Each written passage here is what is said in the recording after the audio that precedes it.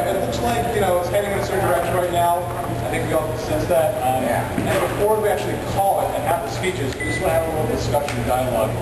Since we have a documentarian here from university, we want to just have a spontaneous kind of dialogue about the significance of this election, the historic nature. I mean, I think you guys can all sense where this is going, what it means to have an African American for the first time ever be elected president of the United States. Maybe we'll just start a dialogue about also what it means for, as we can see, in the Congress, Democrats seem to be picking up a lot of seats and perhaps even having a 60-seat majority and also majority in the House. So having the Democrats control the presidency, the Senate, and the House, what that means for progressive policies with regards to important issues like education, the environment, foreign policy, social issues, the economy, taxes. And so maybe just until, I don't think anybody's going to be called until 11, so maybe we just have a little dialogue. Still, this is an event from Roosevelt Institution. Let's have a discussion. So I'd like to hear what you guys think about just what does this mean for our generation? What does this mean for the future of race relations? Anyone have any comments?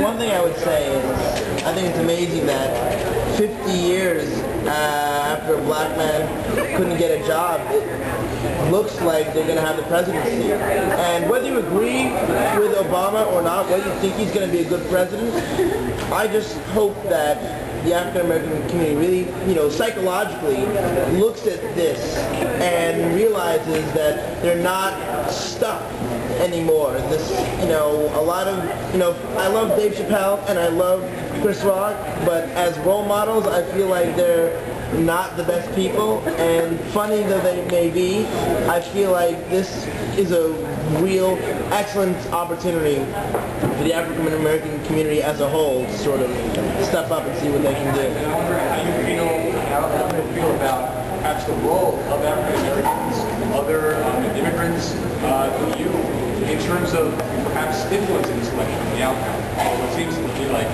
a real clear direction. So, any thoughts about perhaps turnout? Anyone want to comment on that? You can call me, and 83% of Los Angeles voted. That's the biggest congressional district in the country. Nice. I say that's pretty good.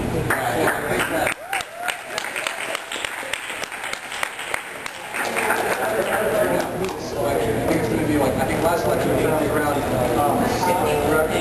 40%. Now we're at probably 70%.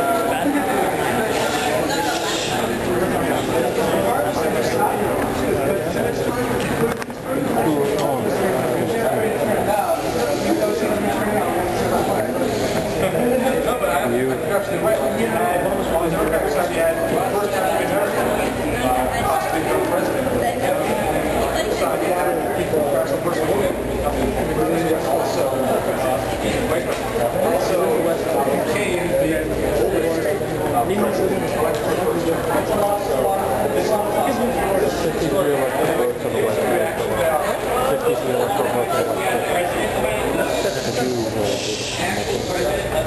this is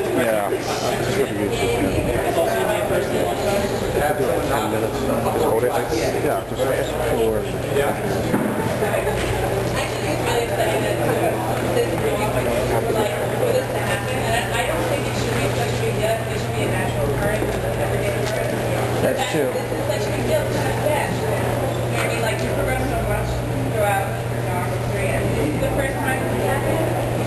I'm really happy it's happening.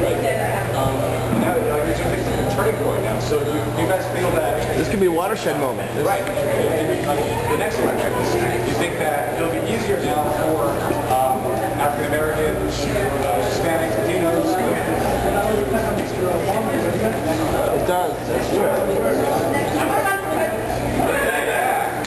Yeah. I mean, if you look at it historically, Irish people in America were very much marginalized before Mr. JFK took the White House, and after that, that really sort of stopped. So, if you look at it historically, that's kind of the cycle.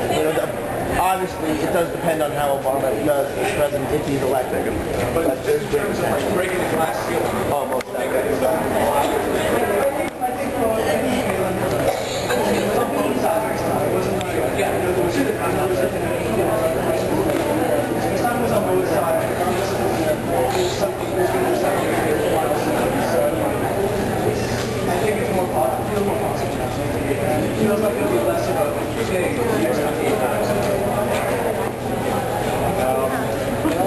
I'm also wondering how you guys feel about, do you think that Democrats be majority in the Senate, Congress, and the House, and also if Obama is president, and you have Democrats control all the branches, what does that mean for our interest policies in terms of combating global warming, in terms of having aggressive vaccine, or providing universal health care, whatever those issues may be? I feel like that Obama's slogan of real change is about to happen in the United States, given that there seems to be such a strong mandate in all three branches of the government. What do you guys feel about that?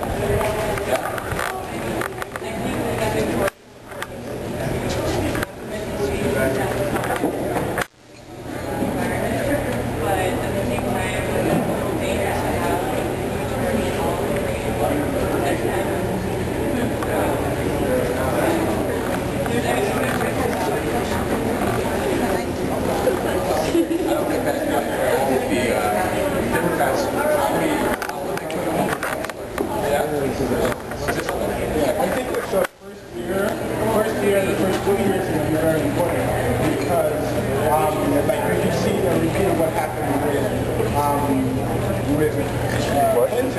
Hopefully not, but those first 2 years we need to be able to get the impact in the policies that we want in those first 2 years. Otherwise, you can see immediately something becoming disenfranchised, and he's not able to deliver, given the majority. You could see something in 2010. I think he does need to back up 50% or more than 50% of what he said. I think he'll be able to do it within his administration. What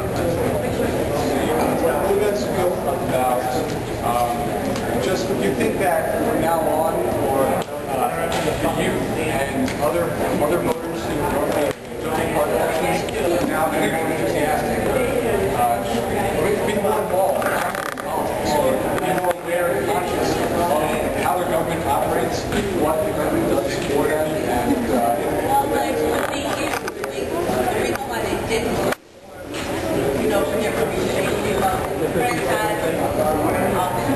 but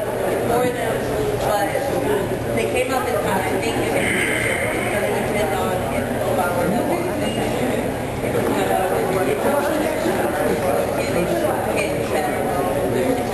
whatever. I think that's